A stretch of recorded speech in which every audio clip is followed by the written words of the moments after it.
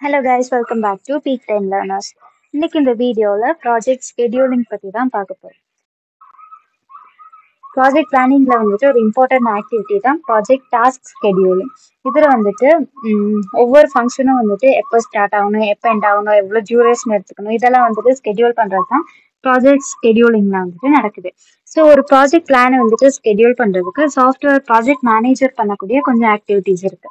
So அந்த activities என்னன்னா, first வந்துட்டு அந்த ப்ராஜெக்ட்ல உள்ள ஃபங்க்ஷன்ஸ் எல்லாம் ஐடென்டிஃபை பண்ணணும்.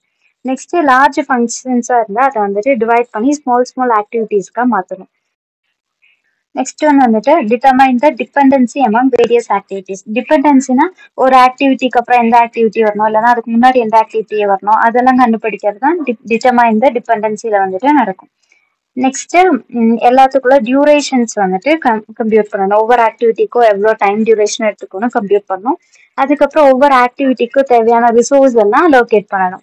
அதுக்கப்புறமா டிஃப்ரெண்ட் ஆக்டிவிட்டிஸ்க்குள்ள ஸ்டார்ட் டேட்டும் எண்ட் டேட்டும் வந்துட்டு பிளான் பண்ணி கொடுக்கணும். லாஸ்ட் ஸ்டெப் வந்துட்டு கிரிட்டிக்கல் பாத் வந்து கண்டுபிடிக்கணும். கிரிட்டிக்கல் பாத்னா ஒரு குரூப் ஆஃப் ஆக்டிவிட்டிஸ், அதுதான் வந்துட்டு அந்த ப்ராஜெக்ட் டியூரேஷன் வந்துட்டு டிசைட் பண்ணணும். இதுதான் கிரிட்டிக்கல் பாத். ஸோ ப்ராஜெக்ட் ஸ்கெடியூலிங்ல உள்ள ப்ராஜெக்ட் மேனேஜர் பண்ணக்கூடிய இம்பார்ட்டன்ட் ஆக்டிவிட்டிஸ் என்னன்னு பார்த்தீங்கன்னா, identify all the functions, break down large functions into small activities, determine the dependency among various activities, and establish the most likely time durations required to complete the activities, allocate resources to activities, plan the beginning and ending dates for different activities, and last one வந்துட்டு determine the critical path. Next வந்துட்டு ஒவ்வொரு ஸ்டெப்பையும் வந்துட்டு டீடைல்டா பார்க்கலாம். First ஒன்று வந்துட்டு ஒரு ப்ராஜெக்ட்ல இருக்கக்கூடிய ஃபங்க்ஷன்ஸ் வந்துட்டு ஐடென்டிஃபை பண்றது. நெக்ஸ்ட் ஒன்று வந்துட்டு ஒரு லார்ஜ் ஃபங்க்ஷன்ஸா இருந்தால் அது வந்துட்டு வேலிட் செட்டோ ஸ்மால் ஆக்டிவிட்டீஸா வந்துட்டு டிவைட் பண்ணணும். பிகாஸ் இப்போ ஒரு லார்ஜ் ஃபங்க்ஷன் இருந்தால் அது வந்து சும்மா ஸ்மால் ஆக்டிவிட்டீஸா டிவைட் பண்ண பத்தாது. ஒவ்வொரு ஆக்டிவிட்டீஸுக்கும் வந்துட்டு ஒவ்வொரு மீனிங் இருக்கணும். ஸோ அந்த மாதிரி டிவைட் பண்றது தான் நெக்ஸ்ட் ஸ்டெப். நெக்ஸ்ட் அதை வந்துட்டு ஸ்மால் ஆக்டிவிட்டீஸா டிவைட் பண்ணதுக்கு அப்புறமா ப்ராஜெக்ட் மேனேஜர் வந்துட்டு ஒவ்வொரு ஆக்டிவிட்டீஸ்க்கும் உள்ள டிபெண்டன்சி வந்துட்டு கண்டுபிடிக்கணும். Dependency among the various activities determines the order in which the various events would be carried out. ஒவ்வொரு டிபெண்டன்சி வந்துட்டு எப்படி பார்த்தீங்கன்னா, ஒரு ஆர்டர் இருக்கும். அந்த ஆக்டிவிட்டிஸ் தான் ஃபர்ஸ்ட் வரணும், நெக்ஸ்ட் இந்த ஆக்டிவிட்டி வரணும், அப்படி ஆர்டருக்கு தான் டிபெண்டன்சில வந்துட்டு நமக்கு கிடைக்கும். இப்போ சப்போஸ் ஒரு ஆக்டிவிட்டி ஏ வந்துட்டு பிஏ ஃபாலோ பண்ணி வரணும்னா, அப்போ ஃபர்ஸ்ட் வந்துட்டு ஆக்டிவிட்டி பிக்குள்ள ஸ்கெடியூலிங் தான் நடக்கணும். அதுக்கப்புறம் தான் ஆக்டிவிட்டி ஏக்குள்ள ஸ்கெடியூலிங் வந்துட்டு நடக்கணும். ஸோ ஜென்ரலா சொல்ல போனா இந்த டிபெண்டன்சிஸ் அதுல வந்து சொல்றது என்னன்னா பார்ஷியல் ஆர்டரிங் ஆஃப் ஆக்டிவிட்டிஸ் தான் டிபெண்டன்சின்னு சொல்லுவாங்க.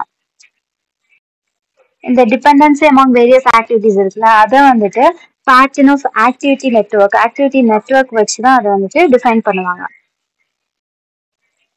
ஒன்ஸ் இந்த ஆக்டிவிட்டி நெட்வொர்க் ரெப்ரஸன்டேஷன் வந்துட்டு கேரியர் ஃபுல்லா முடிஞ்சிருச்சுன்னா, அதுக்கப்புறமா வந்துட்டு எல்லா ஆக்டிவிட்டீஸுக்கும் ரிசோர்ஸஸ் வந்துட்டு அலோகேட் பண்ணி கொடுப்பாங்க. ரிசோர்ஸ் அலோகேஷன் வந்துட்டு கேன்ட் சார்ட் வச்சு தான் நடக்கும். ஸோ இந்த கேன்ட் சார்ட், பர்ட் சார்ட் இந்த மாதிரி கொஞ்சம் டெர்மினாலஜிஸ்லாம் இருக்கு. அதில் என்னென்ன நெக்ஸ்ட் வீடியோவில் பார்க்கலாம்.